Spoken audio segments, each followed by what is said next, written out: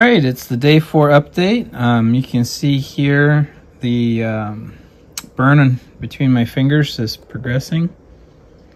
Flip my hand around here, you can see the outside of the finger there.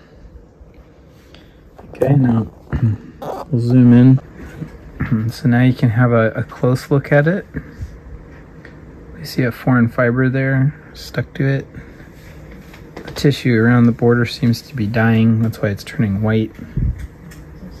It's part of the inflammatory response, so that tissue is probably going to die and fall away. If we look at the gap there, that's where that gap is. Some of the tissue's been peeling away. I've been applying the